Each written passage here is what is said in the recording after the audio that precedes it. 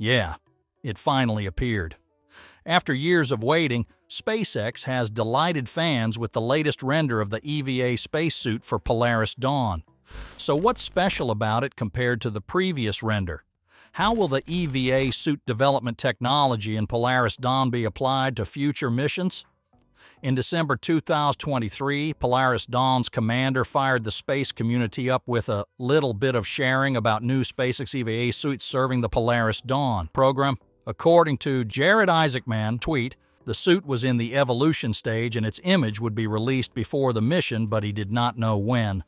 Polaris Dawn is a planned private human spaceflight mission operated by SpaceX on behalf of Shift4 Payments CEO Jared Isaacman.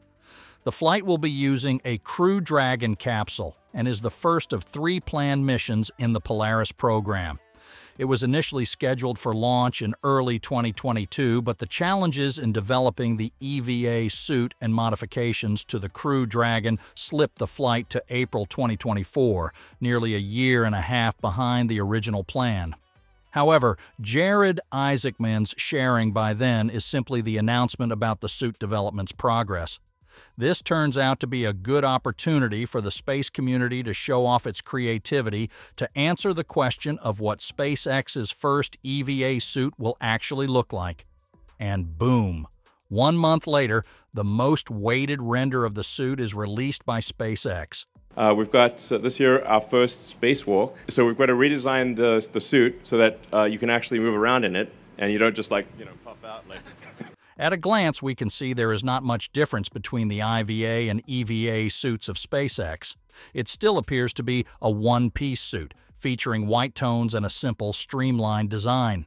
Most notably, SpaceX still prioritizes astronaut comfort. Because if you just inflate the suit, you just basically, you're kind of like one of those balloons at a party or something, So it's quite hard to still be mobile in an inflated suit. And have the joints move and stuff. And this is truly the game changer that helps modern spacesuits far beyond traditional spacesuits. Referring to NASA's traditional spacesuits, the general feeling astronauts might describe it as heavy, bulky, and quite warm. But the suit itself is not the only thing contributing to astronaut non-comfort. Yes, it's true. When in the inflated state, the suit looks like a balloon. It resists being deformed and wants to spring back to its original shape. Any movement you make is always working against the internal pressure of the suit. Over time, this becomes very tiring. Next, before going any further, if you found this information useful, remember to subscribe to the channel and enable notifications to stay up to date with the latest news from SpaceX and the world of space. And now, let's go back to today's episode. With the development of the EVA suit, Elon Musk seems to want to expand the scope of application of the suit beyond the Polaris Dawn framework. To be honest, the first destination he aimed for was the Moon. Back in August 2021, NASA's Inspector General indicated that delays in spacesuit development were contributing to making a 2024 astronaut moon landing under Artemis impossible. Not that enough. The suits would cost the budget a huge amount of money, up to $1 billion. Immediately, Elon Musk replied, SpaceX could do it if need be. At that time, astronauts on board the International Space Station used spacesuits designed 45 years ago for the Space Shuttle program. Those spacesuits have been refurbished and partially redesigned over the past decades to continue working. Because it is outdated, the space agency wants to find a replacement version through 3 different spacesuit programs starting in 2007. The spacesuits have a multitude of different components, which the Inspector General noted are supplied by 27 different companies.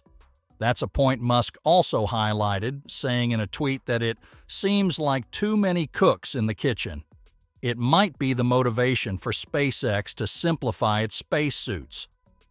Afterward, although the contract to develop the Artemis spacesuit was awarded to Axiom Space, this could not let Elon Musk down.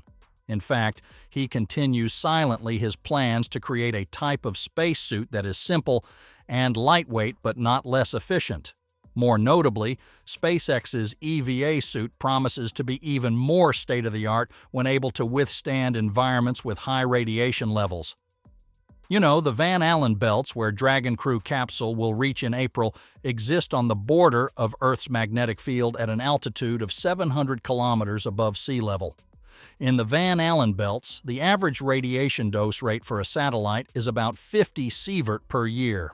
If a human astronaut had the same shielding as a satellite and required 1 hour to travel through the Van Allen belts for 1 hour of exposure in the spacecraft, this equals a total dose of 6 millisieverts. Meanwhile, on the Moon, astronauts in a spacesuit would be exposed to much lower, around 0.06 millisieverts of radiation every hour. Surprisingly, because Mars has a thin protective atmosphere that the Moon does not have, astronauts would receive a lower average radiation dose of about 0.7 millisieverts per day. Based on the above calculation, we can see clearly Musk's timeless vision in developing the EVA suit. Under Polaris Dawn, the crew will conduct some scientific research, one of which involves a better understanding of how space radiation affects human biological systems. The gathered data will be the premise for a scalable design for spacesuits on future long-duration missions, such as building a base on the Moon and a city on Mars. To put it simply, if SpaceX's suit can endure a dangerous place like Van Allen, then radiation on the Moon or Mars won't be a problem for them. In addition, once the EVA suit becomes operational, it would also be very useful for astronomical missions, especially NASA's Hubble Telescope Rescue mission. Maybe you know that on November 29th, NASA announced that their Hubble was in a safe mode again. Unlike the previous rescue missions, NASA this time hits the constraint in budget, so they have to call for help from private companies, specifically SpaceX.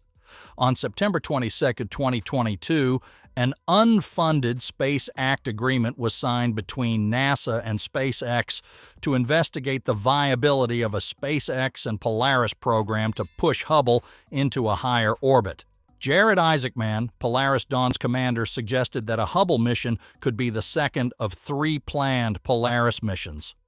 In detail, Isaacman pointed out that such a mission would give Hubble a decade of extra life and provide an opportunity in the future to remove the telescope from orbit using Starship and deliver it to Earth for placement in a museum. He also raised the possibility of repairing the telescope.